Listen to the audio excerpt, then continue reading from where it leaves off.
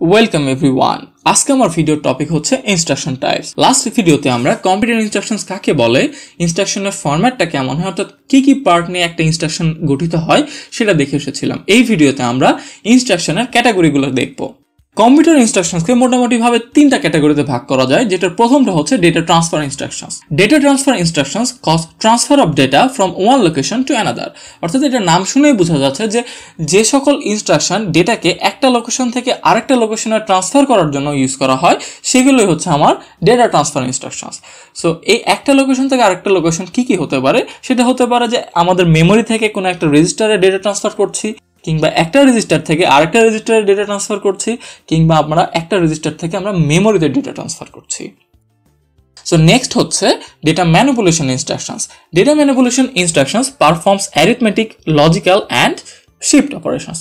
অর্থাৎ আমরা যখন কোনো একটা অপারেশন চালাবো, সেটা অ্যারিথমেটিক হোক কিংবা লজিক্যাল অপারেটর দিয়ে হোক কিংবা শিফট অপারেশন দিয়ে হোক, এগুলো সবকিছুই ডেটা ম্যানিপুলেশন ইনস্ট্রাকশনস। আমরা এগুলোর এক্সাম্পল দেখব। থার্ড হচ্ছে আমাদের programme control instructions. Program control instructions provide decision-making capabilities and change the path taken by the program when executed in computer. এই যে program control instruction গুলো আমাদেরকে decision making capability provide করে। আমরা যখন প্রোগ্রামিং ল্যাঙ্গুয়েজ গুলো ইউজ করে এসেছি, সেখানে যেমন আমরা ইফ এলস ইউজ করে এসেছি, অর্থাৎ যখন একটা কন্ডিশন ট্রু হবে তখন কিছু লাইন অফ কোড এক্সিকিউটেড হবে, যদি ওই কন্ডিশনটা ভুল হয় তাহলে অন্য কিছু লাইন অফ কোড এক্সিকিউট হয়। সো এই যে এক্সিকিউটেড যে ইনস্ট্রাকশনগুলো, সেগুলো কিন্তু programme control instruction. In short, programme control instructions R use to make alter the flow of A programme. অর্থাৎ লাইন বাই লাইন সিকোয়েন্সিয়ালি আমরা ইনস্ট্রাকশনগুলো এক্সিকিউট না করে যখন কোনো একটা ব্রেক আসবে বা আমাদের কোনো ফাংশন কল করা হবে, তখন যে আমাদের ফ্লোটা অল্টার হবে বা ফ্লোটা নষ্ট হবে, সেগুলোই কিন্তু আসলে প্রোগ্রাম কন্ট্রোল ইনস্ট্রাকশনস। এছাড়াও এই তিনটা ক্যাটাগরি ছাড়াও কম্পিউটার ইনস্ট্রাকশনসগুলোকে অপারেন্ডের উপর বেস করে চারটা ক্যাটাগরিতে ভাগ করা যায়। যখন সেখানে কোনো অপারেন্ডই থাকবে না, সেটা হচ্ছে আমাদের জিরো অ্যাড্রেস ইনস্ট্রাকশনস। এগুলো হচ্ছে স্ট্যাক অর্গানাইজেশন ইউজ করা হয়। ওয়ান অ্যাড্রেস ইনস্ট্রাকশনে অপারেন্ড হচ্ছে একটা, এটা আসলে single accumulator CPU organisation use করা হয়। টু অ্যাড্রেস এবং থ্রি অ্যাড্রেস ইনস্ট্রাকশনে যথারীতি দুইটা এবং তিনটা করে অপারেন্ড থাকে, যেগুলো আসলে জেনারেল রেজিস্টার অর্গানাইজেশনে ইউজ করা হয়।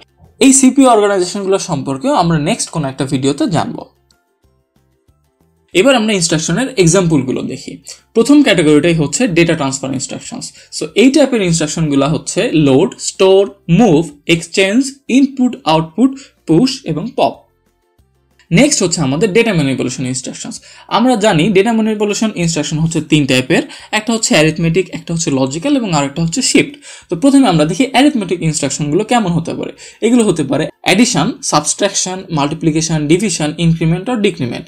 দেন হচ্ছে লজিক্যাল ইনস্ট্রাকশনস। এই ইনস্ট্রাকশনগুলো হতে পারে অ্যান্ড, অর, নট, এক্সঅর, এই টাইপের গুলো। দেন হচ্ছে শিফট বা কনভার্সন ইনস্ট্রাকশনস। এগুলো হতে পারে shift right, shift left, rotate right, rotate left, এই টাইপের। দেন আমাদের থার্ড ইনস্ট্রাকশনের ক্যাটাগরি ছিল প্রোগ্রাম কন্ট্রোল ইনস্ট্রাকশনস। এই ইনস্ট্রাকশনগুলো হচ্ছে break, break equal, jump, skip, return, call, etcetera. Next ভিডিওগুলোতে আমরা এই data transfer instructions, data manipulation instructions এবং প্রোগ্রাম কন্ট্রোল ইনস্ট্রাকশন সম্পর্কে ডিটেলসে জানবো। That's all for today. Thank you for watching this video.